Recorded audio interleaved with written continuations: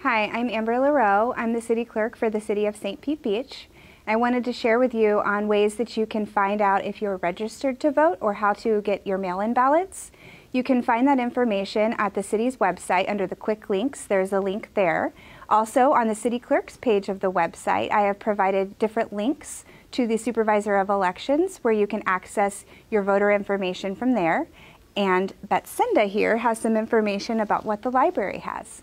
Hi, I'm Betsinda Cattels. I'm the library director here at St. Pete Beach, and the library carries all the time voter registration forms and mail-in ballot forms, along with a postage-paid envelope. We have these forms available. We will help you fill out the forms, and we'll give you the postage-paid envelope to mail them back to the supervisor of elections. Come on in anytime, and the library staff will help you with that.